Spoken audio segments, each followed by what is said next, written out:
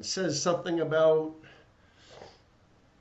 may the legions protect you, or something about, and it all turns into, people get all spun up about its secret Satan worshiping talk and its devil worshiping talk, and it's really the legions of Lucifer. And when he says seven lights, it's a reference to the.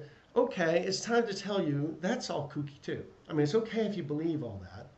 If you speak in that context yourselves, but you have to understand we're all not secretly in that world. Okay? When Mike Flynn and I talk, we're not secretly burying satanic messages in our communications. Uh, uh, it's and the fact that he gets picked apart for this kind of stuff, it's just silly, and it's way too time consuming. He has real work to do without giving interviews and addressing this. It's silly to be asking a guy like Mike Flynn to be addressing that. Sorry you don't know it.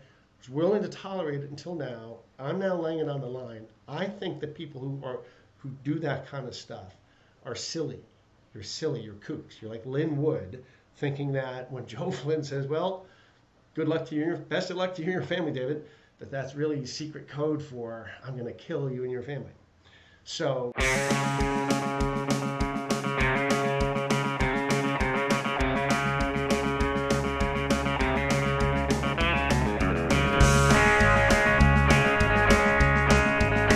Yes, and also not bearing any secret communications from Satan. It is Matt Leck, myself, and David Griscom. Hello, David. Hey, man, it's good to see your face again. It is. We had a little bit of Thanksgiving break, which was much needed, but we're back. I just want to say, let's not discount the Satanism theses too much. I think Moloch, particularly, and Mammon, also, as far as demons, I think that are on the prowl. Keep an eye out for those folks. We might see some of those tonight in our show. Go ahead. Did you have a lot of demon, believers in North Dakota? Oh yes. Well, by demon believers, I think you mean Catholics, and it's true. Yeah. But yes. Like somebody, obviously, there's following the rules, right? And then actually there might be monsters in this gymnasium, right? This gymnasium has been infected with ghosts, and that's why my grandma doesn't come to watch me play basketball. Yeah, no, that stuff happens all the time. That sort of superstition. I was also talking with my brother over break, and 7 years separate us in age. However, both of us, the last movie that really, really terrified us to our soul was The Exorcism of Emily Rose, because it was you watch it at that age where it's at least I'm just speaking for myself here. You don't quite think that, okay, this God stuff, it's parables, right? Yeah. Right. But then it's well, but what about heaven, and what about demons taking over your entire life? That would be inconvenient. I don't want that. So maybe you hold on for a little bit more. But so I don't know how we got on demons. Oh yeah, demons, because Mike Flynn, that was the Overstock.com, former Overstock.com CEO. Now he's on the Deep State beat. He's sort of I mean, Mike Lindell has taken up a lot of oxygen in the insane CEO turned Deep State opponent. I mean, is it boredom? Is it boredom, or is it just sort of you're used to people just sort of accepting whatever kind of wacko stuff you're saying? That you can just sort of build up a castle of insane beliefs. Yeah, because the obvious thing is you're a business owner and you think that they're out to get you. But I also think it's just the way there are a number of flat earthers. There's going to be a number of business owners that think that this all happened despite America's the way America's set up and not because of it. Mm-hmm. Oh yeah, no, I mean, yeah, I mean, it's similar kind of thing. I forget it. Well, we got a lot to get on this show. As much as I like to talk demons and Overstock CEOs for the next hour and a half, we have a pretty full docket ahead of us. We're going to be joined in a little bit by comrade and friend, Paul Prescod, who's running for state senate in Pennsylvania. You also know his work from the Jacobin Show and from Jacobin Magazine. I'm really excited to talk to Paul. Not only is his campaign really inspiring, he's one of those guys who is a really deep thinker, but also does the damn work. So he'll have a lot of insights for us. And a little bit later in the show, we're going to be talking about the inflation swindle. I mean, there's a lot that goes into talking about inflation and what that means for the country. But I think it's really important that, as a program that's sort of oriented toward looking to what this means for working class people, we understand the political games that are at work, and why you should start to get a little bit worried when you start to hear even liberal politicians start talking about, the rise of inflation, what that really means and how that's going to affect us in the future. Yeah, I mean, you really get a sense that the big inflation that they're concerned about, and of course all the inflation they're concerned about, but is wage inflation. Like that's the cynical. It's like when people's concerns aren't there, people are saying the same word. Like when Henry Kissinger says democracy, he doesn't mean democracy. But anyway, we'll get to that. I mean, and even beyond that, like, it's just a great way for them to avoid having political conversations about political issues. And that's really what it's about. Right. But we'll get to that soon. But before we get there, we want to talk a little bit of good news in Honduras. Yeah. So, I mean, just to set the context, I've been brushing up on my Manuel Zelaya coup. This is a really disgraceful chapter in the Barack Obama presidency, where we call Joe Biden the press release president. We have a situation here where Obama initially said, like, yeah, we think that's a coup. And Hillary's like, but we don't want to actually say that because of X reasons. I have this section from the tricontinental.org, and just to put the 2009 elections, put the recent victories of Xiomara Castro, who was the first lady to Zelaya, in the context of those 2009 elections. So Zelaya proposed that in addition to voting for a new president, Congress, and municipal officials, the electorate also vote for a national constituent assembly on the fourth ballot. However, he wanted to leave the question of whether or not there should be a fourth ballot to the Honduran people. And so, like, we have a complete freak out because we want to change the way that from when, like, the Reagan administration and partners decided this is the way we're running our government. So the United Nations General Assembly condemned the coup, and so did U.S. President Barack Obama, although Obama's Secretary of State Hillary Clinton contradicted him immediately. And should we play that clip now of Hillary sort of discussing, and this is, I think, when she was still Secretary of State, and I think in run up to her failed bid for presidency. Actually, just like this, I mean, just as a little bit of an addition, because I think some people know it's happened in Honduras and other folks might not. I mean, this is a country that the United States has been heavily involved in for decades. And Zelaya was an interesting character. I mean, he ends up being targeted by the United States and becoming someone who's a big thorn in their side, primarily because of his pursuit, as you would guess, of some positive social programs, as Matt was sort of noting as well, some kind of political reforms in the country, but also because of the fact that this was somebody who had fairly friendly relations with Cuba and Venezuela. And when we're talking about the the incoming Castro government, that's already what the United States is all worked up about, is about how they're going to be interacting with people who are their neighbors in that part of the world, right?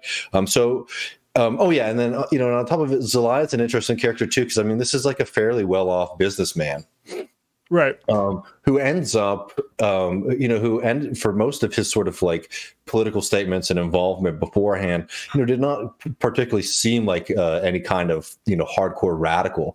But when he comes into office, that position does significantly start to change, and then you start to see much more American interest in sort of kicking him out of office. And anyways, we have this clip here of Hillary. Yeah.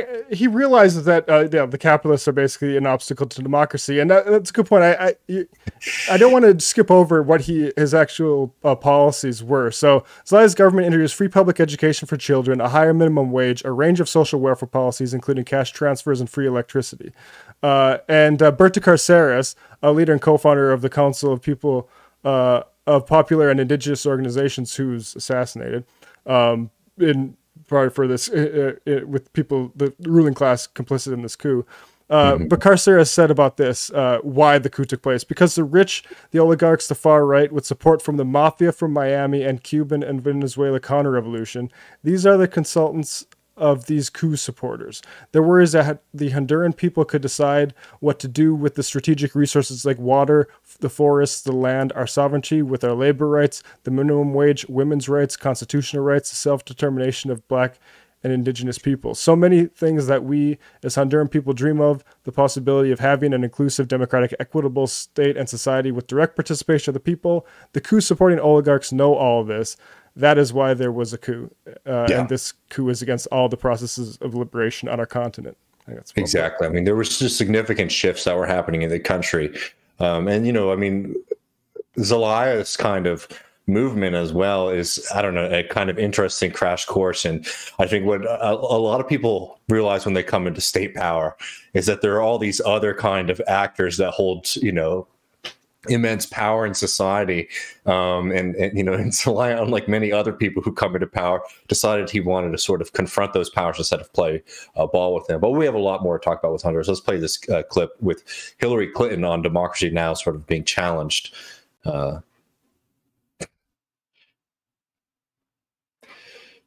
And yeah, be interesting to parse this, because she's kind of buys in, if we can bring it up, like she really accepts the lawfare of it. She just has a problem with the optics.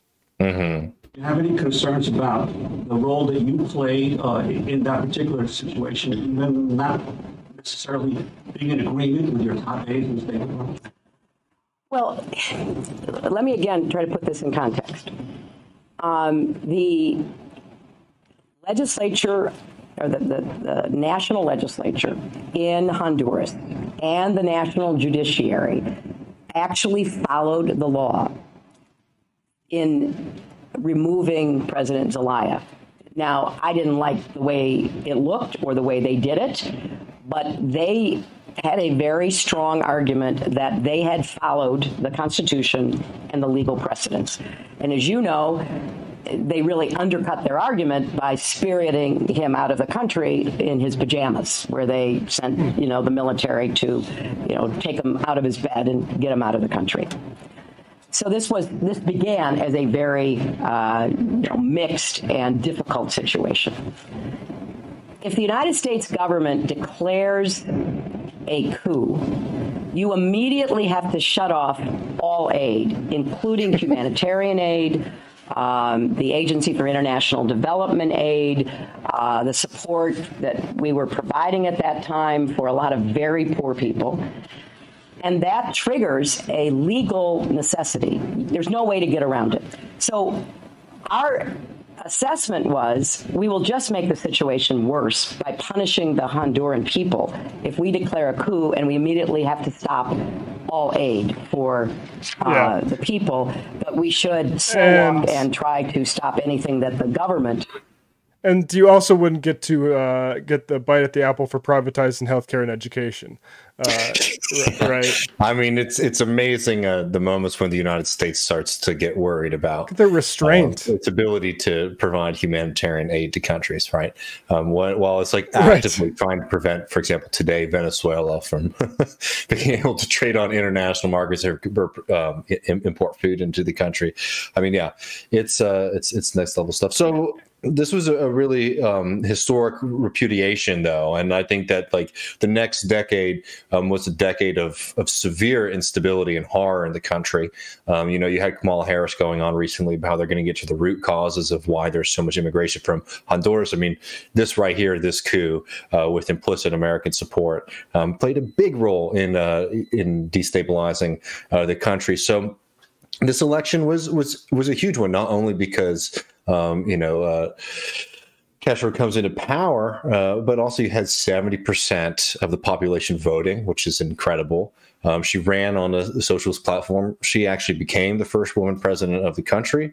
And, you know, while running on, you know, continuing and expanding a lot of these really important kind of social democratic social programs domestically on social issues, too, there's a lot of openings where, you know, she said that she supports, for example, abortions in in specialized cases. Now, obviously, that that's not as far as we would all like, but you have to remember the context of the region. I mean, it is quite radical and a really positive move. So it's going to be an uphill battle, one not only with potential American and more importantly business interest sort of interference, dealing with Congress in the country, and then also, as has been sort of the early as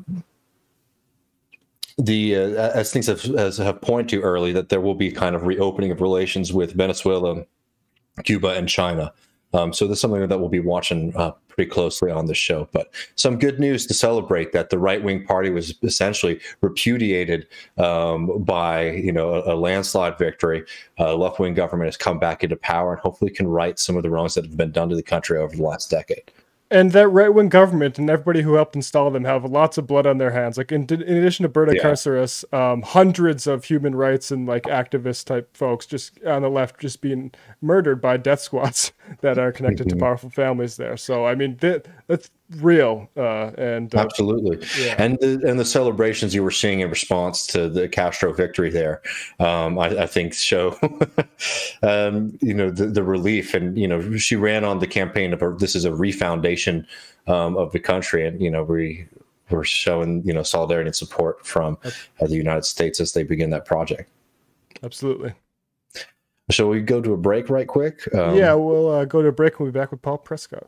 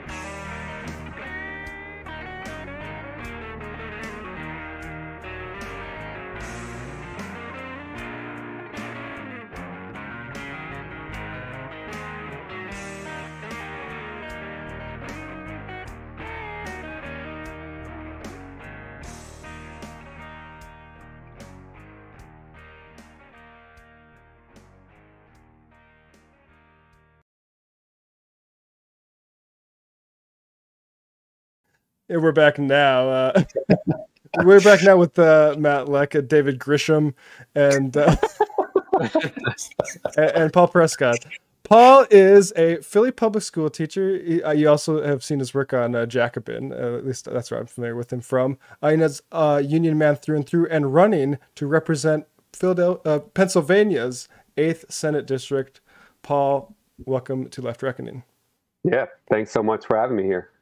Really excited to talk to you, and I love the. I'm very interested in what you're going to bring to state politics. I think it's an interesting conversation we're ready to have. So, But first, before that, talk to us about the district you're running in. Where are we at? Is it urban, suburban, mix of both? Who's working in it?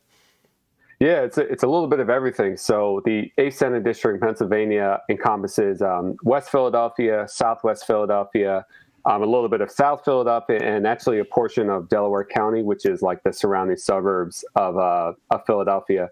And, this district is very big. I mean, the population is almost 250,000 people who live in it. And it's very diverse in many ways. It's mostly working class Black population. There are significant sections of, East and West African immigrants, Caribbean immigrants. It has kind of this little bit of everything. There's the University of Pennsylvania is in the district, and it has like those surrounding areas. It also has a much more working class part, and then kind of this suburbs feel.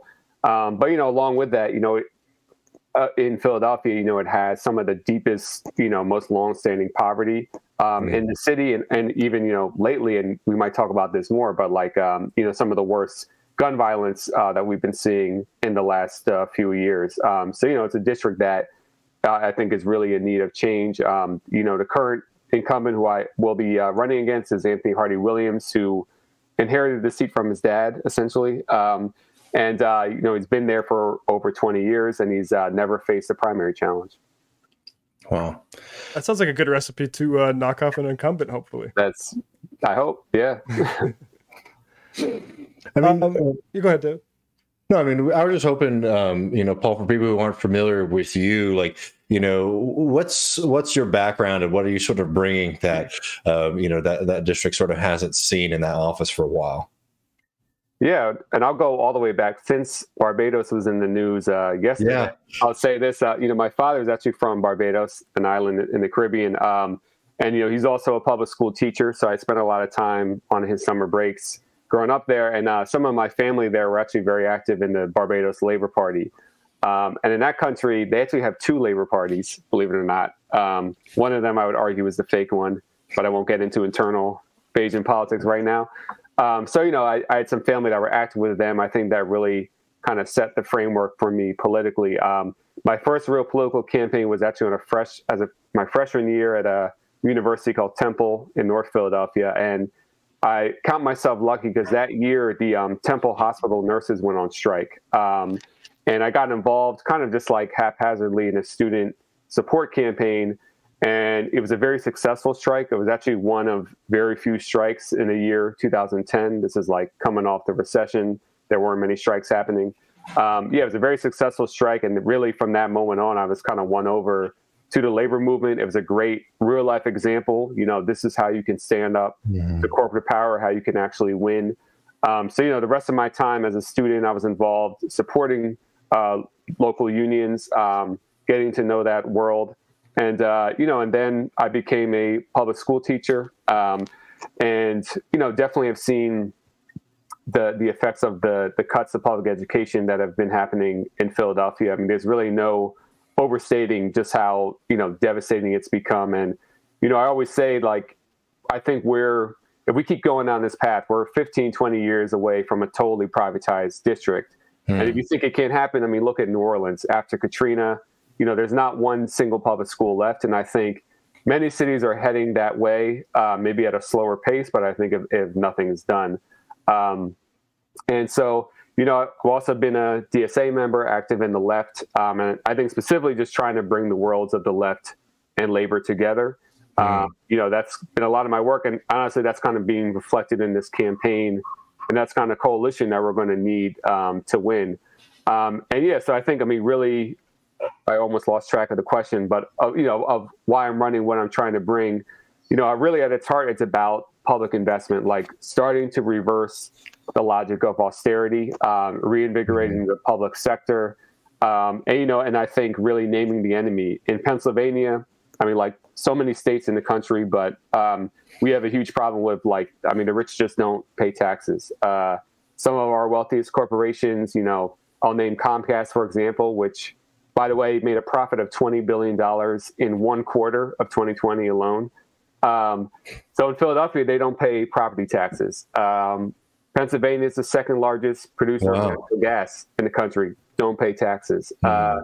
So, there's so much room to work with if we were to really go after this revenue to invest in public schools. And I think, being kind of a labor candidate, bringing that perspective to this. And I think especially when it comes to, climate change and how to develop renewable energy in a pro-labor way. I think someone that's kind of bringing that perspective of how we can actually do that. Yeah, can you speak to the why the state senate is a good place to go do this? To anybody skeptical of that as a body, because I'm really curious about what we can do there. Yeah, and it's funny. I mean, this is my first time running for office, and like, it's kind of crazy. It's very ironic to me. I've always been someone that's believed, and I still believe, like, work in the movements is actually the most important thing to do, and I think specifically the labor movement. And I have been convinced, in recent years, I think starting with Bernie, but also others, like, we can't ignore the state. It needs to be reflected in the state. And I think it's better to have candidates who actually come out of a movement kind of also reflected in electoral politics. And, some people have asked, like, well, why not try for something like city level first in running? And, my answer is not that I just want to be like a big shot or something, but I think cities are very limited fiscally in what they can do. And don't get me wrong. I mean, if someone, I'd much rather have a good city council person than a bad one. And there's a lot they can do. But, really the revenue to really do the things, the ambitious things that the left wants to do are at the state and the federal level. So I think state legislatures are actually really important. And also, I'm not an expert in this, but I think I heard this from Harvey Kaye, who is an expert in the New Deal. But, some of the most successful New Deal programs were kind of first piloted at the state level. And I think there's a lot we can do to kind of show in reality that some of these things can work and create a constituency at the state level if we can't do it at the federal level.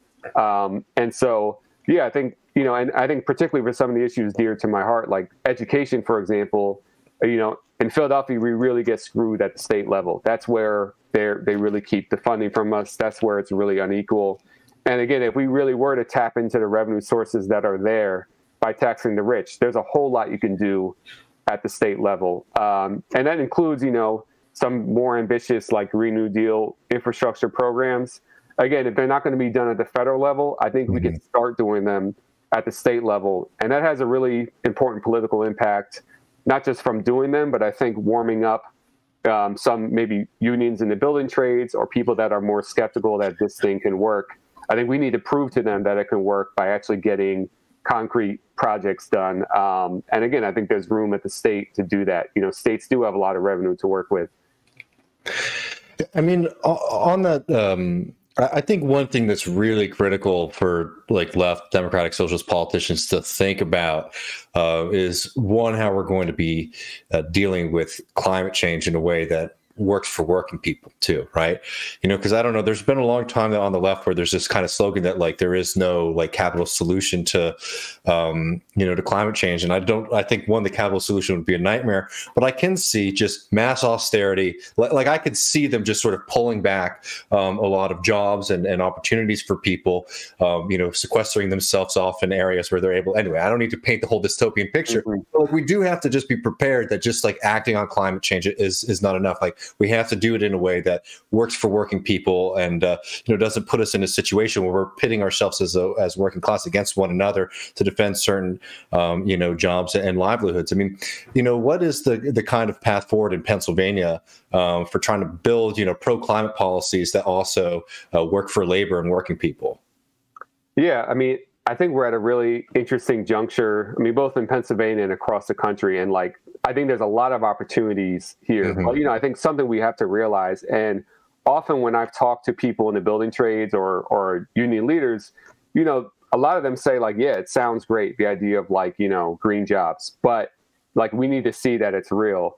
And we also need to have a real plan for what do we do with the dirty energy jobs. The reality is at the moment, and I don't think this is inevitable forever, but right now, jobs in solar and wind are most of the time non-union and, much lower paying. And it's like, I don't think I could look someone in the face who's making $75,000 a year, $80,000, which is family sustaining. It's not like they're rich, and tell them, well, no, like now you'll make $21 an hour.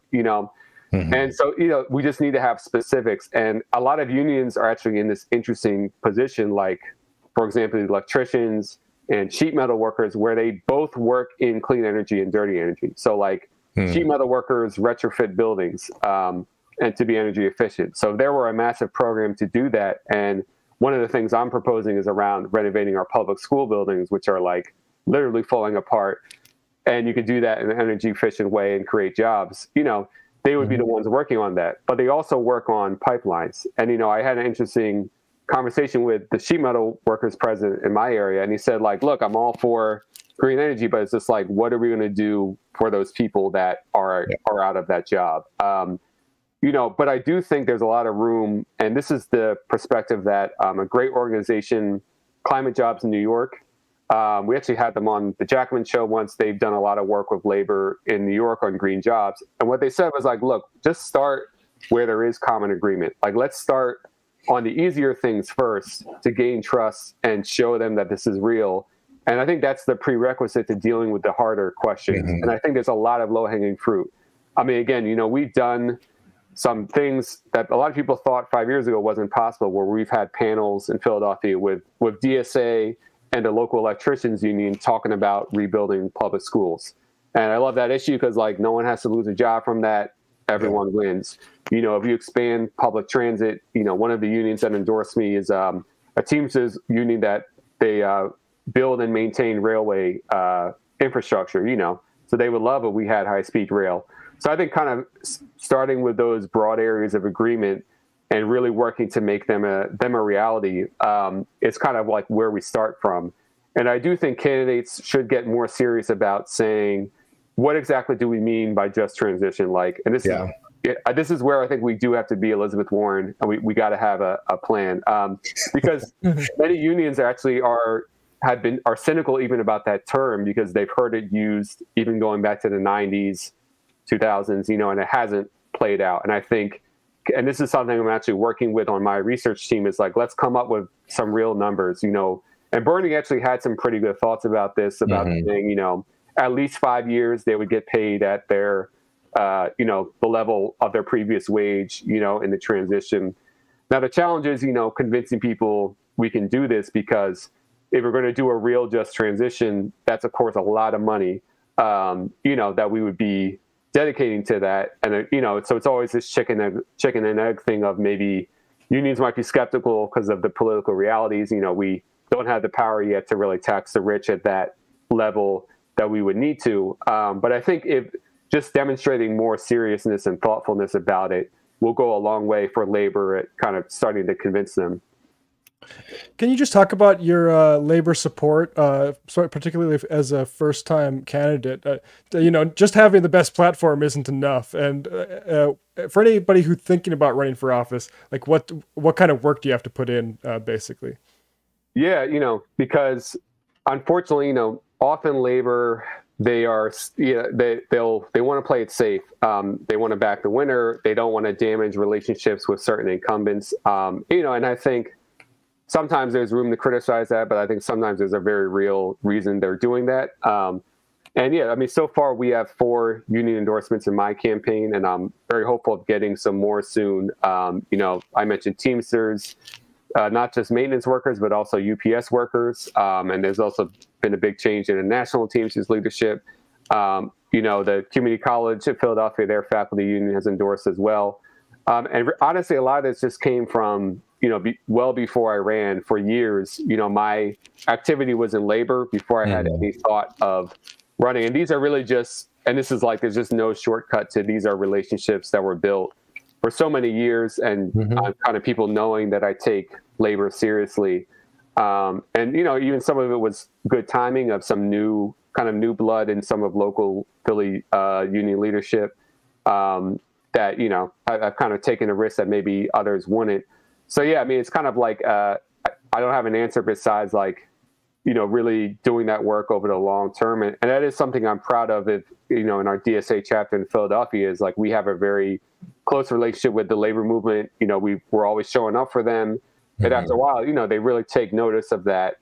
Even honestly, there's some union leaders who come to Philly DSA meetings who, if you ask them in a separate context, would be like, no, I'm not a socialist. Like, that's craziness. But because they know, like, you all, whatever you think ideologically, like, you all have supported us on this thing, so I will support you. It really is just a long-term fight. But I do think, and this is something I thought about during the push around the PRO Act, which sadly was defeated. But in DSA, there was a big campaign around it nationally.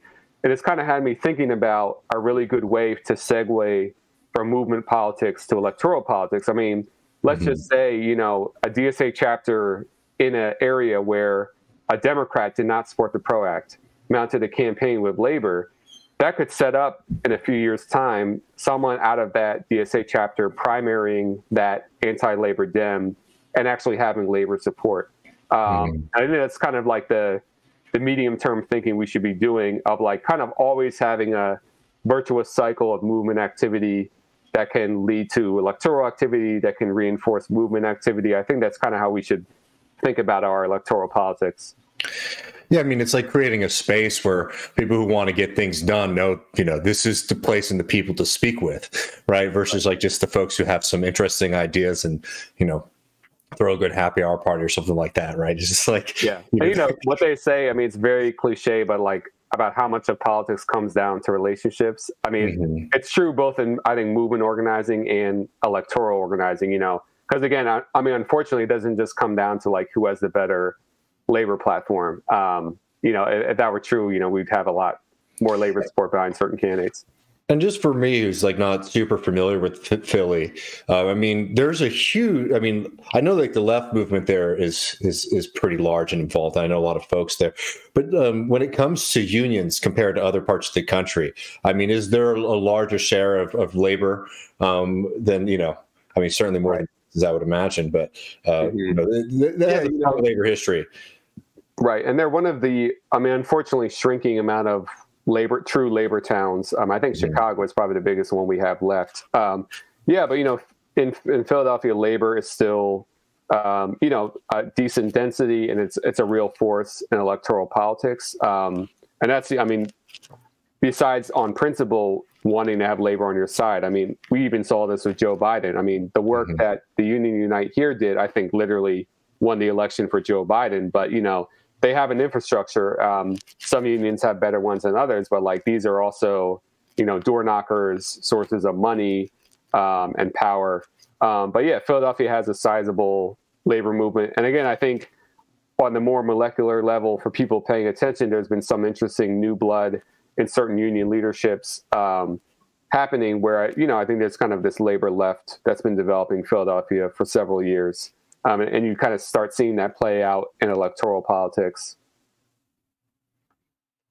I wanted to change gears a little bit. It's come up, but just to address it straight on, as somebody who has taught in public schools, charter schools, why should a Democratic voter or a parent of a child or someone just interested in educating society not accept a candidate that supports charter schools?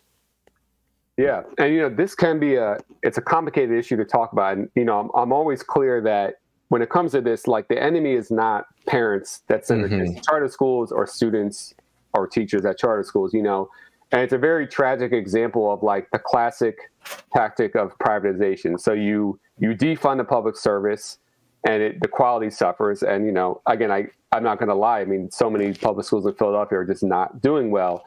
And then, it warms the ground up for average people to say like, well, I can't trust this public institution. So many parents, they are making it's not like they have this ideological commitment to privatization. They're just making this very pragmatic choice about what do I do about my kid next year, So just putting it out there, like, the enemy is not the parents, but I think what people have to realize, like, really it's about following the money of charter schools. And, there's certain things that people, don't really know about charters sometimes is like a lot of them are publicly funded but privately run. And what that means, besides like in many cases there's someone making a profit somewhere off of it, a lot of times off of real estate. What that also means is that it's actually actively draining money from the public school district. So like Philly public schools are literally financially supporting schools that are not part of their system, that are undermining them. And it kind of creates this, it's almost like a divide and conquer strategy because many charter schools are able to deny certain students. So students with special needs, especially. And, so then it's like, okay, you don't go there and like maybe your test scores or your data looks better, but the public schools now have to accept whoever, which which is as it should be. But and also the big thing I think is actually looking at the data showing that charters are actually failing at a higher rate than public schools, even by their own measures. There was a great report. I wish I remember the name of the group that put it out, studying. It was a very long-term study of charters nationally over the last 20, 30 years. And what they found is like an enormous amount of them close very quickly and are failing, or there's scandals of fraud because there's not, oversight of them. So that's another thing we have to kind of just reckon with, is that many charters are actually not doing very well. And, I actually used to substitute teach in charters as I was, getting my teaching certificate. And what I found is that, okay, the schools that were pretty good, it wasn't a mystery why. Like, they had small class size, they had extra programs, they had brand new buildings. And it's like, well, yeah, they're getting public funding plus private funding. And it's like, really no parent needs to make that choice. We should just fully fund and support our public schools. But, they're defunding them and then holding up charters as this alternative. And, we really have to ask ourselves, like, why are so many billionaires in love with charters? Like, why was Trump's education secretary, Betsy DeVos, so big on charters, and part of it is a labor issue too. Charters are non-union. So this is a way they see to break up the largest section of unionized people now is our teachers and the public sector in general. So, if they were to privatize a district like they did in New Orleans, you're getting rid of a unionized workforce. So that's what it's about, is like follow the money, and you see like, the charters aren't doing as well as they claim. They're actively hurting public schools. And, Philadelphia is a great example. We have a district called Lower Merion School District, which is, you could walk to it from a portion in West Philly that looks like you're in two different worlds. And in Lower Merion, those parents don't feel like they need to send their kids to charters. And it's very clear, if every school district was like that public school district, people wouldn't feel the need to make this choice. But this is a policy choice that we're deciding to underfund our public schools. Yeah, I feel lucky in this response, or in this regard, for being from North Dakota, because there's this Harvard economist like 5 or so years ago. I think his name was Raj Chetty, and he did schools and income mobility. And North Dakota was one of the few places that's like roughly comparable to Canada. And I'm like, I was kind of surprised by that. And it's basically because you don't have the massive income inequality like you have in other places. Private schools weren't a huge thing. There's Catholic schools, so you got a little bit of that. But then I moved out to the east, and you see that it's just Byzantine education out here. And it's, yeah, like you said, like the privatization doesn't seem to be really empowering people on a broad level. Despite like you said, the difficult decision that it's basically like putting parents downstream of a already ideological choice, which is we're going to privatize schools. Yeah, and my position of a moratorium, at least, of building new charters is actually consistent with the NAACP, which a few years ago formally endorsed that position, which I think was a big step, because charters, I think, have very cynically framed themselves as a civil rights movement, because again, of course, disproportionately, it's black and brown school districts that are underfunded, are failing students, and then charters come as this trying to be a savior. And one other thing I wanted to mention, first of all, the funding should not be based on property taxes, because any fifth grader could find out you're just going to reproduce inequality. But also, even when it is on property taxes, like I just mentioned, in Philadelphia, we're giving Comcast tax breaks. Also, I think we have to look at some of the elite Ivy League institutions. So University of Penn has a $20 billion endowment, and billion with a B. And that is not taxed. You know what I mean?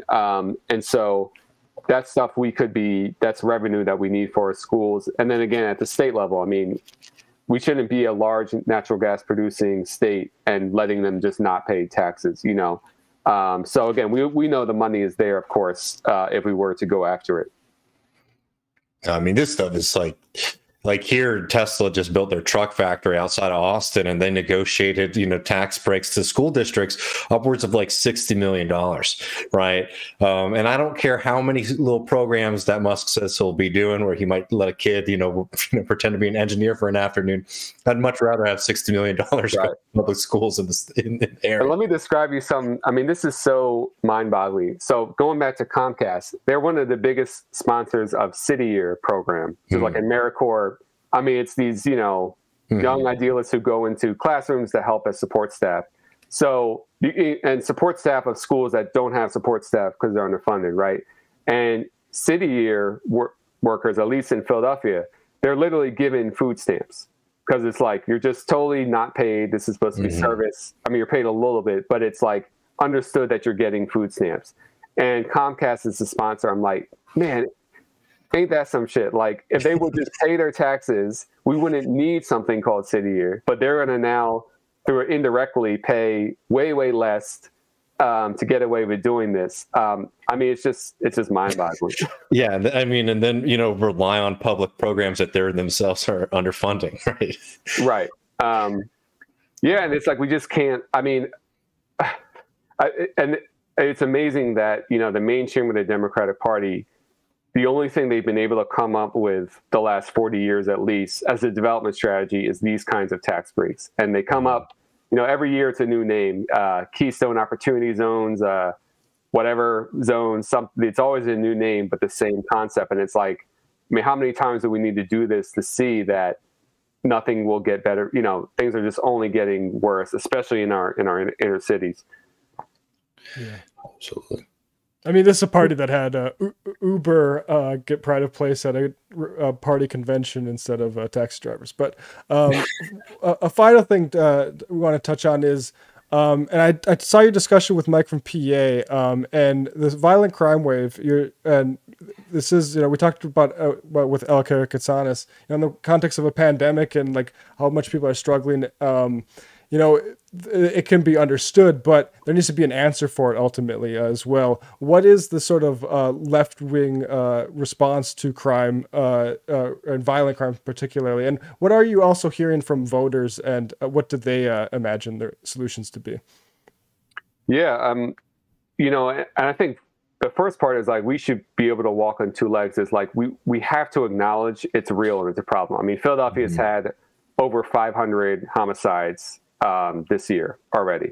And, and you can acknowledge that without buying into like tough on crime, throw everyone in jail logic. But if you don't acknowledge it, you just seem like you live on a different planet. And, gun violence is not new to Philadelphia, but I can assure you it's really on a different level at the moment. It's really impacting people's daily lives. Like, should I send my kid to our after school program because I'm afraid they're going to walk home at night and get caught up?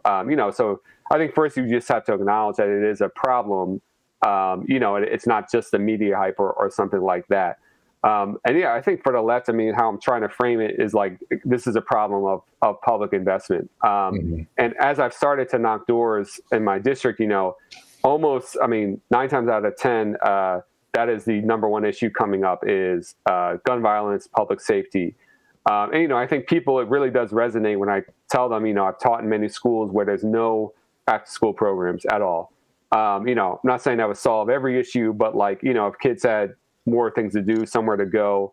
And also it's really just like having a future. I mean, I think a lot of people are not dumb and they can see, okay, my public school is totally underfunded.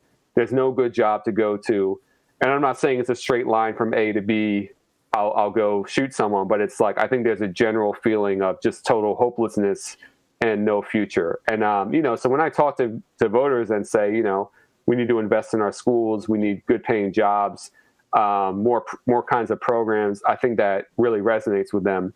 And, and at the same time, I will say, I think in this moment, people are not responding well to the ideas of defunding the police. And I'm saying that through polls. And it's just something that I don't think makes sense to people in this moment. And it's not that people, I think, are just like totally pro cop and, throw everyone in jail type of mindset. But, I think it's something that doesn't resonate because I don't think it makes sense in this moment. But I think you can talk about public investment generally and still get the point across of like where we need to be focusing our energies. But I do think it's something the left has to take seriously. And honestly, I mean, in some ways combine our bigger policy goals with even some more technocratic solutions. I mean, we have this problem that's been emerging. I'm still learning about it myself around what's called ghost guns. These like 3D printed illegal and traceable guns that are really just like flooding the streets and making things worse. And like a lot of times I'll say, I'm like, look, I'd rather law enforcement get a handle on that than be stopping people for traffic stops, and harassing people. Or even, talk about even more localized community programs. Again, like I think the biggest answer really is that we need massive investment on a style we haven't seen in 100 years. But I think there's other things we can do. I've done some work with a local youth organization, actually partnering with local unions and kind of like giving them workshops on union jobs. Like, what is a union? Why is it important? But also helping them get those jobs. I think holding those kind of smaller concrete examples up for people in the short term before we can do the bigger stuff is helpful. But yeah, it's something we just have to like pay attention to and understand is a real problem people are going through. And sometimes, it's like, it's a glaring contradiction where some people who are like acting like it doesn't exist are disproportionately like affluent white middle-class people, not actually dealing with what people are really going through when it comes to gun violence. And that's kind of, we need to really be careful of like, you just come off as totally out of touch, Yeah, because I mean, our opponents are very prepared to, to utilize that to their advantage, and as a scare tactic to pursue, the worst kind of most brutal policing, and also underfunding more and more programs in favor of increasing police budgets, across the board. Yeah, I agree. I think it just does us no favors at all to deny things that are happening around us. We have to be able to talk to people and to talk to people in our community and figure out solutions. I don't know, because the right has a lot of cheap and easy slogan kind of solutions to these things. Right. And if you're just sort of pretending like there's no problem on the ground, it really does open up a lot. Right. Because again, it's when you're in a desperate situation, you grasp at whatever. So like the idea of like, yeah, we just stick the cops on them, it's like, if there's no other alternative, we shouldn't be surprised if people support that. Yeah.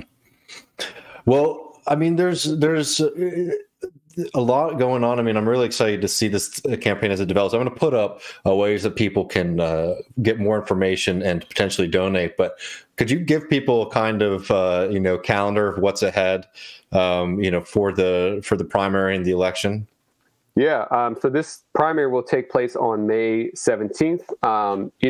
Also another fun fact. I mean, I talked about the district. This is a redistricting year. Oh, wow. So there's a chance that, I hope not too much, but the district could change a little bit before the election.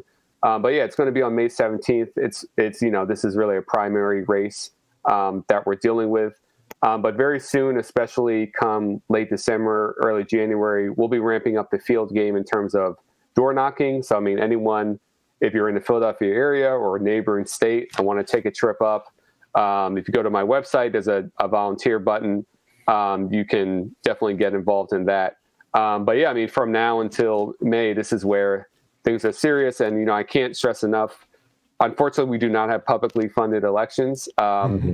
And again, my opponent, I mean, he's literally supported by billionaires. I mean, you can look up Jeffrey Yass. That's his main supporter, financially, a billionaire. So, and he's not a billionaire that's like, we should be taxing, right. Comcast more. Not one of the good ones. Yeah, so that's what I'm up against. So like, donation, whatever you can is really important. And part of this too, I can't be a hypocrite and talk about labor rights and not pay my staff well. So I have a really hardworking staff. I got to make sure I'm paying them living wages. Like this money isn't just going in to useless stuff. So that's really important. If you can donate anything, especially, we're coming up on December 31st is the deadline for my first public campaign finance report. And so, we want to raise as much money before then to really show that this is a serious and strong campaign. Yeah, people hit up that Act Blue. I mean, that's the thing. For candidates that have billionaires behind them, the difference between like hiring 2 people versus hiring 4 people, that's not really something that's difficult for them. That's something they think about. But yeah, every little bit helps, particularly when you got a great candidate. So Paul, thank you so much, and best of luck. Yeah, thank you so much for having me. Yeah, take care. Uh, All right. Are we good to? Yeah, we're still rolling here. Donate to Paul's Act Blue. Yeah, I mean, seriously, you know, if you didn't get it from that interview, I mean, he's the real deal. And I mean, I don't know, having people who are thinking creatively and strategically about state power, not just for, you know, winning some kind of policies that are progressive, but actually finding them as sites to build working class power, I think is really critical. And like, that's an encouraging thing that's worth supporting if you can. Well, and like that thing, you come from movements like that. That's why, you know, it's you can't just do what Paul's done when it comes to building relationships with labor, but that's what ultimately needs to be done. And so if you're like on that path, you know, that continue on, I guess. Yeah. Well, let me. Is it Griscom economic? Yeah, is it a throwback to it? We're doing a throwback jam. I was actually looking earlier because I did a thing on Paul Volcker a couple years ago on TMBS. Man, it was nice to watch all three of us hanging out again. I haven't watched many of those videos these days, but yeah, I mean, I guess we gotta talk about inflation, man, and it's tough because there's a lot to get into, and this is not going to be the big segment that sort of like debunks like top 5 GOP claims of inflation. This is a talk to help us as members of the working class, people who are trying to get involved in politics, make people's lives better, understand how inflation is used to try to avoid political conversations, and also how it's sort of abstracted to a way that makes it seem like it's just like a mechanical process and not the result of people's actual concrete decisions. So inflation is something that we're seeing being talked about on both the right wing, you know, cable news, you know, ecosystem, but even more so in, you know, left liberal publications and things like the New York Times, right? This is this is something that is in the discourse of American politics right now, and you should be very worried when that starts to pop up, because what typically follows a kind of inflation panic is a kind of crackdown on labor and on, you know, social programs for working people, right? But before we get there, like, you know, let's understand this from a social perspective. One, just like we were talking about with Paul a second ago when it comes to policing and violent crime, do not sit here and start doing things like putting your head in the sand and acting like it's not happening. People are experiencing higher prices for daily goods. Now we can sort of locate which ones and the different reasons for that. And I think that's really important. But I think one of the big differences between people like us, you know, socialists, and I think a lot of like left liberals, or even just like, you know, kind of centrist liberals who are trying to avoid the conversation because they want to make sure that Biden doesn't get dinged politically for something, don't fall into that trap, right? People are experiencing, higher prices for goods and services that they need, right? There's some very simple explanations for that, we're still on, experiencing a massive pandemic, and supply chains are really, really messed up, right? And the entire way that we've been producing goods and services in this country has been really challenged by the global pandemic. Well, I mean, I don't want to sidebar us too much, but I mean, conversations I had with folks over Thanksgiving, like anybody that deals with supply chains at all, and I got 2 family members that deal with supply both in hospitals and like heavy machinery, and it is just insane, right? And I think like the real problem is you see like the Port of Los Angeles saying, hey, we're looking at actually expanding our rail capacity. It's like, well, that should have been done a decade and a half ago. No, I mean, Matt, this is really important, and we'll get a little bit more in depth into this in a minute. But like, one of the solutions to this aspect is not to cut wages or to pull back spending. It's actually to invest dramatically in these things like critical infrastructure, right, in these kind of critical industries. When we're talking about ports and our capabilities of being able to, bring products into the United States, right? Like that stuff that like the solution here is actually not, tightening the purse strings. It's actually expanding that on a federal level, right? Increasing spending. So like, no, exactly. And like, this is why it's really important not to fall into this kind of like overly mechanical understanding of inflation, right? I talked about the way that a lot of liberals are sort of falling in this trap of like, and I think it's starting to wane now, but the first couple of months of it, when we were seeing early signs that this was going to be a problem, there was just constant like, well, actually they're wrong, right? And this isn't like happening. Again, you can put things in context without sort of falling into this trap of saying like, I'm going to ignore what other people are experiencing, right? I mean, there was a terrible CNN piece. I don't know if you saw this, Matt, about some family in Texas that was like struggling, and they just let this family say, you know, what their budget was, and it was just completely, you know, ridiculous. And, you know, you could easily fact check it and show that it was a kind of absurd personal retelling of what they were experiencing. And I mean, if you were to trust the numbers, I mean, inflation would have been up like 250% or something like that, which is not the levels that we're at. But I don't know. I think there's also an overcorrection on some people's side to be like, this is exactly what happens. Everything you're hearing about it is a lie, right? Because here's the thing. You know, while there are some contexts where inflation can be helpful for example, debtors, inflation does matter. It matters for different classes and different people in different industries in different ways, you know, but for working people, I mean, it does matter if it's difficult for you to sort of budget because, you know, prices of goods and services that you use on a regular basis have gone up in a couple of weeks. It can be extremely damaging, as what we're seeing right now, where we've seen some kind of moderate wage gains for workers. If you see inflation just sort of pop up and, you know, override wage gains, that is certainly a problem. You know, but this kind of understanding of inflation, right, in just like the abstract, can be understanding it just in the abstract, you know, sort of takes us out of what we've been experiencing. Because I'll tell you one thing that we've seen massive inflation on my entire lifetime, and that's rent, right? Yeah. Like, talk about things that, like, so yes, it does matter when prices increase, and it certainly matters when prices increase in ways that sort of don't match wages. But to sort of act like the kind of struggles that everyday Americans are facing, everyday working class Americans are facing, just started happening a few months ago is completely ludicrous, right? I mean, we talk about all the time the fact that more and more people feel that they could never afford a home. Hell, most people feel like they could never really get past, you know, find any kind of level of financial comfort in their life because rent gobbles up the vast majority of their earned wages, right? So again, increases of things that you have to spend money on, right, is bad. And I think that it's not helpful for people to act like it's not a problem. But again, to act like it's only happening in this one instance is a mistake.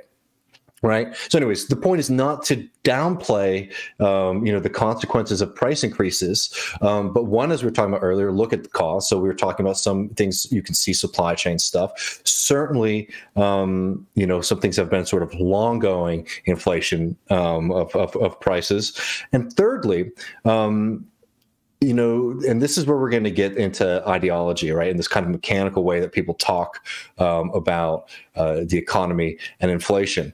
And that is that wages have gone up too much. People have too much money in their pockets. And that means that people have more money to bid up the prices of, you know, goods and services. And then because employers are forced to pay higher wages, prices go up. I want to just put... make something very clear to people. This kind of idea that when wages go up, it's because workers are getting too large of a pie, like this is some kind of mechanical truth, this undeniable truth of economics, some kind of scientific fact, is extremely dangerous, and it's wrongheaded. Because I'll tell you one thing right now. Ask yourself this as a working person: Have you ever increased prices at your job? Have you ever made the decision that the price of the thing that, you know, is being sold, that your labor is being used to produce, that you make the decision that the prices go up? No, the bosses make that decision. Why? Because they want to increase the amount of profits that they are seeing, right? And we can find ways to do this where it's not necessarily a zero-sum game where wage increases for workers come at the, you know, the loss of profits for big companies, but also understand that when companies make the decision to increase prices wholesale across the board, right, that is a political and social decision by them. right? It's not just some kind of like unwritten rule, like, that they were forced to do it. They decided that they didn't want to see the profit margins that they enjoy, the money that goes into their pocket at the end of the day, decrease, and they increase prices. So again, this is really important as we go on a little bit further in understanding why this inflation question is so critical for building kind of working class politics in this country, because years and years, decades and decades have been invested in this kind of political project to sort of convince the American population that higher wages necessarily means higher rates of inflation and instability in the system. When the fact is that bosses are making their own kind of decisions, owners, the people who own capital in this system, make decisions that harm the rest of society. And if we're not able to sort of point at that and to find solutions around that, then we're going to get what we always get, which is breaking of labor, cuts to social programs, and more austerity. This comes out of like the extreme free market propaganda that is taught across the United States. And again, this is like, if you've taken Econ 101 class, so like you were told this and you were tested on this, and like your ability to pass the course was reliant on your ability to recite this kind of truism, right? That higher wages for workers mean higher prices for goods and services. Again, that is a tactical and political decision by the bosses and the people who own.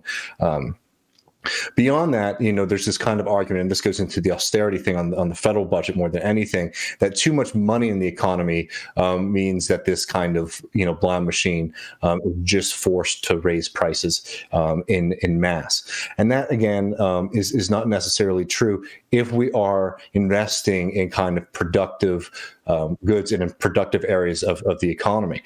But if you want to look at things that have, massive, if you want to look at things that create mass amounts of inflation, it's the explosion in financialization in the American economy.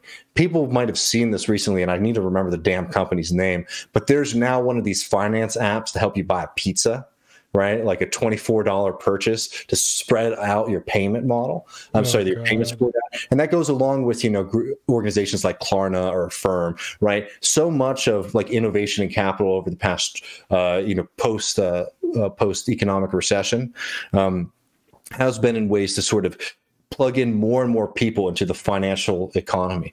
And the reason for that is because financial capital has become the dominant form of capital in the United States. And that came after the big initial freak out over inflation with Paul Volcker in the 70s, right? But when financial capital starts to become dominant, then you start to see that the only way for capitalists to really get ahead is to find ways to sort of extract value from already ongoing economic activity.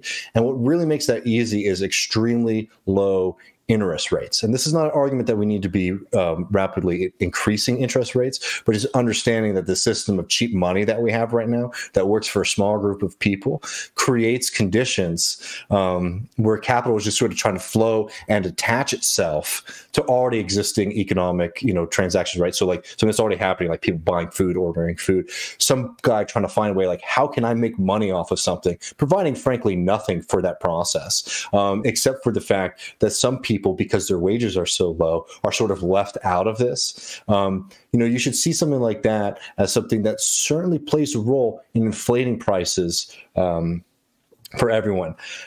I don't want to go too far, Matt. So if you have anything you want to add, let me know, because I wanted to go back to Volcker and sort of talk about what happened the last time there was a big panic, because I think it should be this is something people should be worried about, understand the history. But yeah, I think this will kind of lead into that. Like the point you made about the message you're hearing a lot from corporate media is that there's too much money sloshing around. Mm-hmm. We shouldn't have given out their paychecks. And to the extent we acknowledge that logic, what they're saying is that if people were more desperate, but to the tune of like $1,400, they would get down to the port and get a new job and work for that money, which is insanely, like I said, ideological. That's a complete boss logic. And there's one other quick point is everybody who works a production job, which is not to say like us knowledge economy boys, but talking to knowledge, everybody knows just-in-time production and how fucking disastrous that has turned out to be in exactly this situation where and why was just-in-time production pursued? Because that's best for the bottom lines of the executives, right? But that means you're not having extra supply at any of the warehouses. You don't have any sort of redundancy, because that redundancy costs money, and now we're fucked because of that. And so like to rebound this to, as Dave's gonna say, to say we need to discipline labor more is, really given the capitalists, they're licking both ends of the ice cream cone there. No, I mean, I think so. And like, we actually have this Tulsi clip before we go to the kind of history. But I think this kind of understanding is really important, because I don't know, like, it's disgusting to watch a Manchin sort of talk, dollars and cents, tighten your belt when times are hard, kind of mentality when this guy's an asshole millionaire, right? But they're able to get away with this because there has been so much work in this country to make things that are decisions by a certain group of people, a certain class of people, seem as if they are just sort of like, the reactions of an unfeeling, unthinking being that is the market. One thing that, and this has not always been the case, like, I note this all the time, I think it's really critical for people to remember that workers do not make the decision to increase prices at their workplace. That is a decision by management and bosses. Really great, and this used to be a labor issue.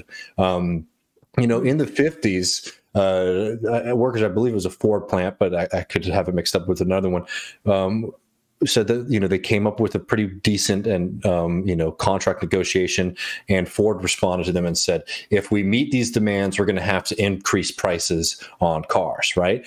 Workers at that plant at Ford do not want to see the cars that they're producing become unaffordable on the market, because they understand that works against them as well, right? They want to make sure that their products are selling, so that because you're in an organization together, right? So you know what they asked for?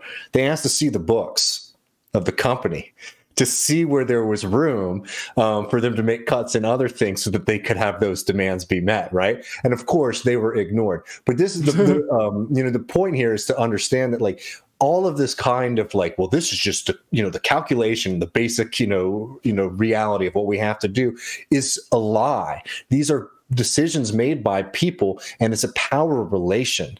And you need to understand these things as a power relation, because we could be having much higher wages. We all know this as socialists, but like, we could be having much higher wages for the vast majority of working people across this country without necessarily seeing a huge spike in the costs of goods and services for people. It would just mean that owners and bosses would have to relinquish some of their power. And the only way to force them to do that is to build the capacity and movements that can do that. But I'm just saying, like, when all this inflation stuff is going on, this is not, unfortunately, a solution in the short term, but this is the kind of thing that we have to be able to articulate and to think through if we want to be able to push back against this system. Because I just want to take people through a quick history of Paul Volcker and what happened with what is now known as the Volcker shock, right? Volcker is like, who passed away recently, needlessly praised. People love him because he's one of those guys who pissed everybody off, right? Which just means that he was a monster who I don't know. I can't sit here and try to figure out what was in his mind and heart, but I will tell you about what the decisions that he made did to people, not just in the United States, but around the globe. When he became Fed chair, his number one goal was to come up and fight against inflation. And to do that, he took drastic measures. He used the power of the Federal Reserve to devastate American workers, bringing in an era of what we now know, the kind of capitalism that we now live under, which is financial capital. And he significantly changed the way that the global financial international order. He comes in under Carter, right? And this is one thing to remember. Carter sort of gets a pass nowadays from people, but Carter really was the guy who opened up the gate for neoliberalism. But anyways, to do this quickly, like, Volcker comes in and he drastically increases interest rates, right, which is essentially the price of money from the Federal Reserve, the price of money in the economy. So all of the kind of loans that you take out, all of the interest that you pay, it's not directly like set to that, but it's set like downstream to it, right? Because that is the amount of interest that banks have to pay to the Federal Reserve to borrow money, right? So that all gets sort of kicked down to everybody else. So when you highly increase the Federal Reserve rates, that means that everybody is going to be paying much higher interest rates on all kinds of financial products, loans, et cetera, that we use. So he drastically increases it to this rate. And what that meant is that you see a dramatic contraction in the economy. I mean, you have to understand, I know for people who aren't necessarily making these kind of decisions for businesses, understand the role that finance plays in just almost any kind of company. If you need to buy something at the beginning of a season, right? Like, let's say, I don't know, you rent boats out at the lake, right? And at the beginning of the season, you need to buy 15 boats. Typically, you borrow money to do that. So if you start to see a massive increase in your interest rates, a lot of things that already are happening in the economy start to become unprofitable. And when they become unprofitable, they essentially die.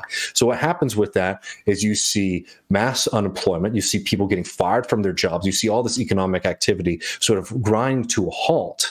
And the people who get hit the worst with this is not the bankers or the bosses or even the owners. It's the people at the very bottom of that society. So you see Volcker sort of put in this massive, what is called the Volcker shock, that just punishes the working class across this country. People, use this as an example to say, like, well, this is why Carter loses and Reagan comes into power. And I don't know, getting into that is neither here nor there. But of course, people rightfully are going to react against the system and a government that they saw their life dramatically, decline under. So that's what happens with, the domestic economy. And it really affects not only working people, but it also privileges a certain kind of capitalists over another. Which ones? Financial capitalists. Because the people who now get paid interest from everybody else now are making more money than they were in the past. Industrial capitalists, the people who actually, invest in capital to produce things, they saw it much harder to operate. And all of the kind of stuff, when we talk about the great decline of American capitalism, industrial capitalism, Rust Belt towns, this is the process that kicks that off. It's not the only cause, but it was a major part of this, right? I don't have time to go through the entire history, but it also has a huge effect on the global South, because so many countries and in organizations in that part of the world, depend on American finance to operate, not just businesses but governments. You saw all these countries facing massive debt crisis to try to service American debt, and it basically created an international financial crisis that brought so many of these developing countries at a critical point in their development, basically begging for American aid to basically pay back all the different financiers.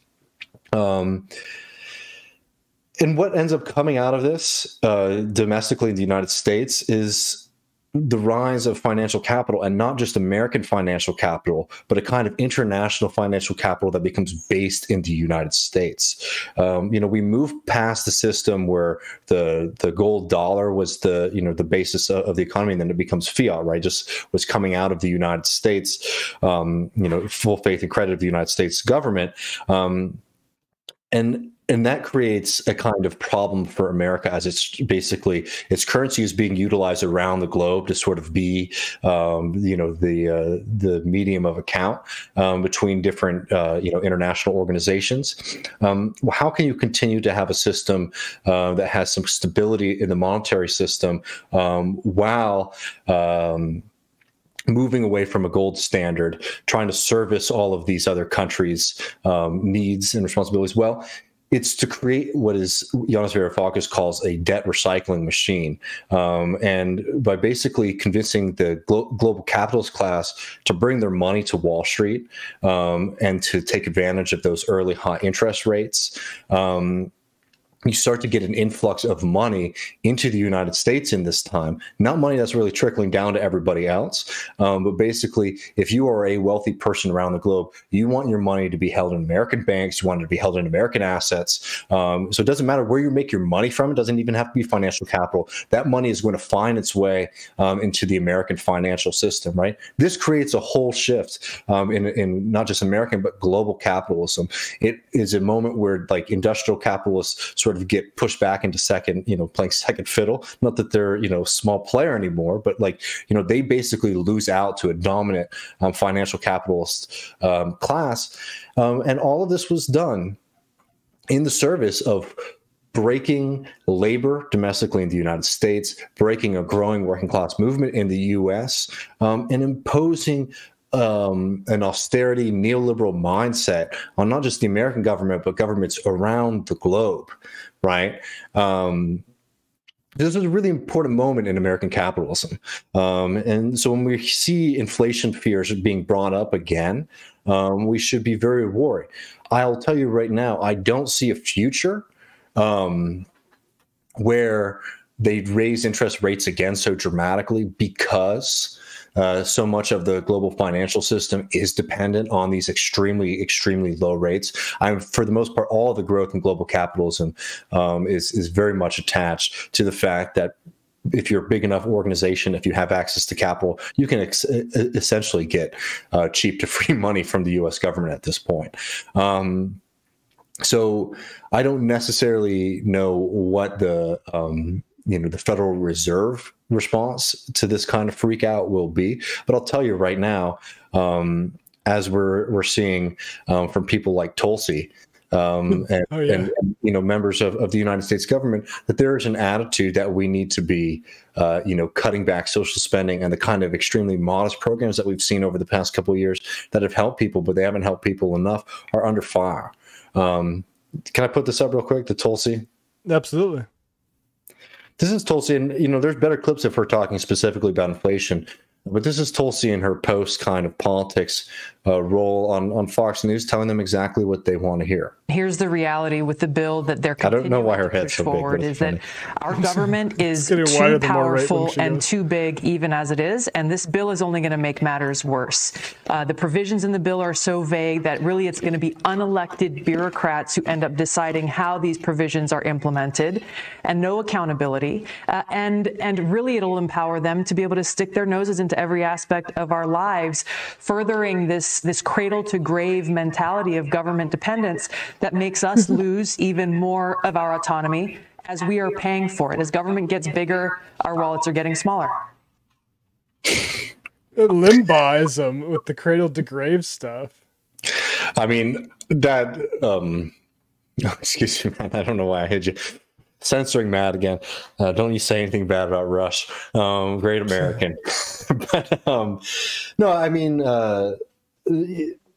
the fact is that the inflation talk that we're seeing right now is being used as a way to sort of avoid politics. Because I'll tell you what, this would not be extremely popular right now, saying we don't want to do social programs in this country because we want to make sure that labor is as subservient and as weak as possible. Right? That's not a winning message. But saying that inflation, which people remember, and they've now been taught a kind of reflexive logic about it.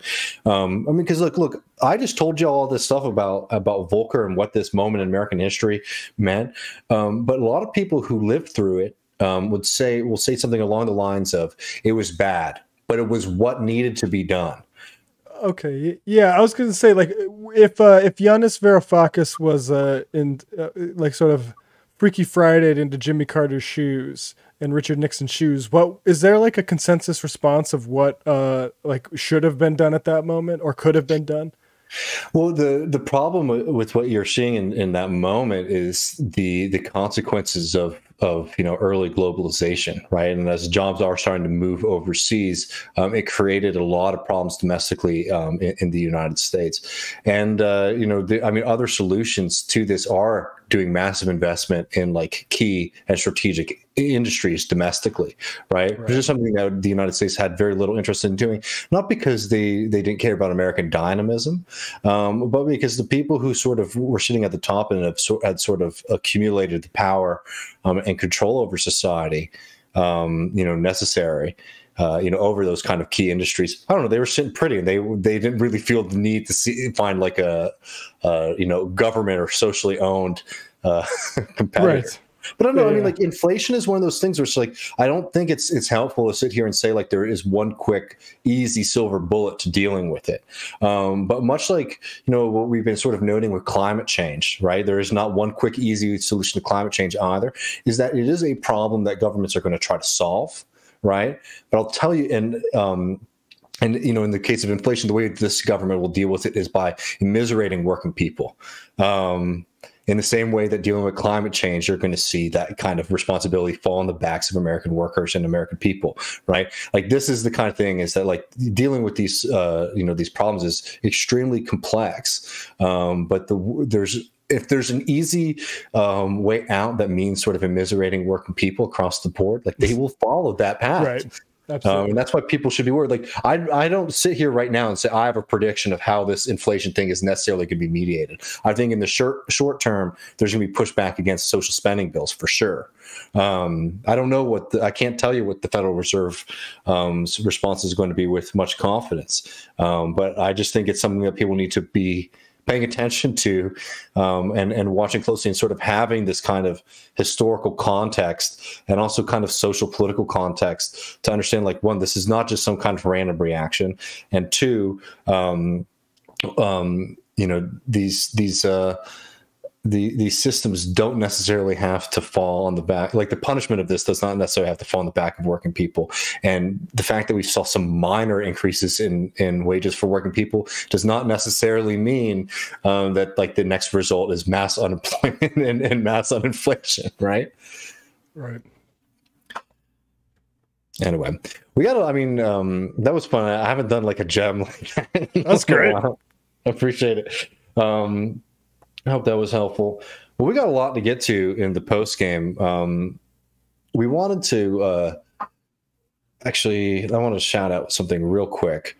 We want to talk a little bit. I'm going to introduce Matt. I don't know if people saw, but over the break there was a fascinating new organization that tried to buy the United States Constitution and failed pretty dramatically. And now all these people who gave these kind of scammers money in the first place are, I don't know, unfortunately, I would say, I don't know. I feel bad for people who get swindled by these guys. Though I think. Yeah, look, I feel bad. Yeah, I mean, it's I kind of feel bad, but like the thing that bugs me about like the Constitution thing, and they also wanted to like buy a basketball team or buy a whole bunch of land in Wyoming, is all this fetishization of decentralize this and decentralize that, but everything that they're going after is a rivalrous form of value, right? Like you can't own multiple copies of this Constitution. It's a rare one that, the whole point is it's rare. Land, again, you can't, like multiple people owning the same piece of land is not how it works, right? You can't, basketball teams are very valuable because it's a monopoly and you can't just start up your own basketball team and try to play your way into it, right? So it really bugs me when people can't do that simple analysis of like, am I really going after the decentralization here? Or is this just a fancy way to like buy put my, like the star registry,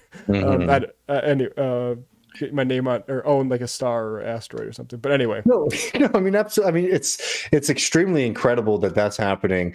With just like I don't know, like the star registry stuff is funny, but people are spending $25 and they're getting a certificate, right? Like this is like extremely highly speculative activity and people are putting a lot of money into it. So I mean, for sure, like, yeah, man, you shouldn't be getting bamboozled with this kind of stuff. But I don't know, a lot of people are just sort of trying to figure out a way to make other people getting money and they want to be a part of the ride too. I mean, that's the trick, right? Is this just a sign of like how little there is to invest? Like there's not a East India company that you can just give this money to and have them go get you some profits, right? Like is this basically a point? Does Bitcoin represent a point in capitalism? I guess is my open question. Like the late capitalism, is it crypto capitalism now where there's just nothing and we just have to pretend that we're making actual value somehow? So I'll be breaking that down for Matt. Plus, we'll be taking questions from the Discord. And this weekend, we will also be releasing our Think Tank episode. So look out, patrons, for a post on that for people to suggest topics. But before we go, I did want to do a quick shout out because there is some exciting stuff happening in the state of Rhode Island, a state where we have many listeners actually.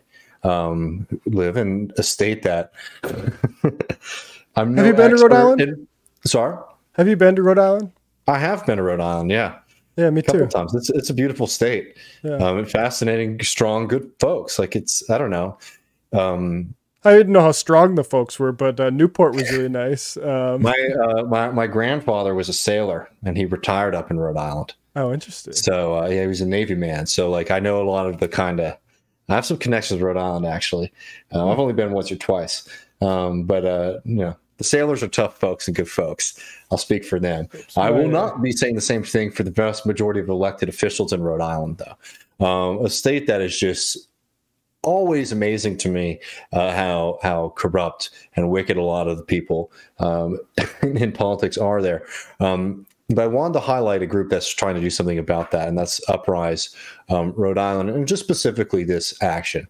So as a part of the American Rescue Plan, Rhode Island, unfortunately, like many other states, has refused to sort of use the money that was allocated to them from the federal government to deal with social programs. And Rhode Island, like many other parts of the country, has a massive homelessness crisis. So State Senator Mendez has been doing this action, and I believe there was a rally when we were live today, so I don't know how that went. But people in the area should check it out. If you see there, the weather is 33 degrees, and Senator Mendez has been sleeping outside a tent outside of the State House until leadership acts on the homelessness crisis. We're in a crisis, and there are hundreds of folks who are unhoused, and we're out here because we want to make sure no one freezes to death. The cross breeze on Smith Hill was steady, and cutting-edge tents were set up and supplies carried in from cars by supporters. Tonight, over 600 Rhode Islanders at the last count Uprise Rhode Island will be sleeping in tents, cars, under bridges, inside abandoned buildings, doorways, or any number of other places deemed unfit for human habitation. So this is a really critical fight to make sure that some of this social money goes to dealing with social programs and making sure that people can be housed. Matt Brown, who is going to be running for governor, I believe as a member of the Uprise Rhode Island slate, along with Mendez, has also been there, showing up, and here's some clips of people. Night 2 just started. The 50 people joined them in support, and 12 are staying the night. So again, if you're in the Rhode Island area, this is something to definitely check out and participate in. Before we went live, and I wasn't able to get too much information, but this morning in response to this, Rhode Island has approved $31 million for affordable housing and preserving more than 600 units. But as this person said another way, after 9 months, the McKee administration is finally allocating money approved by voters in March to help with the biggest crisis outside of COVID facing Rhode Islanders. So the fight is nowhere near over, but wanted to shout out some kind of, a positive movement and people who are trying to take things into their own hands. So shout out there, bring back two classic TMBS. Yeah, damn. Shout out. We'll have to throw people in the pyramid or in the gulag. In the post game, maybe. Pyramid, that's a throwback. Only the old heads will remember that one. Yeah, the one that never really made a whole lot of sense, but it was just a Ben Carson joke. Made for good memes. It did, yeah. It was way more funny, actually. I never understood it because I think it originated on MR, but it was a Ben Carson pyramids were made to store grain thing. Oh, is that really where it was from? Yeah. That's so funny. I miss Dr. Ben. Yeah, well, I was just going to say, Dr. Ben, like, he kept his head down and served a full term of the Trump administration. Didn't really have a hell of a lot of damage. Exactly, right? Like, he did, like, he was like, you thought he'd be one of the bumbling fools that was constantly making, like, faux pas and getting in the news and not able to actually, like, cause damage. But no, he, like, he was a good soldier for like the worst people on earth, and didn't like let his weird sort of eccentricities get in the way of that, which I guess is a model for some people. I remember during that campaign being with somebody down here, and you know they were Republican, obviously, and they were just sort of talking. And they just kept on.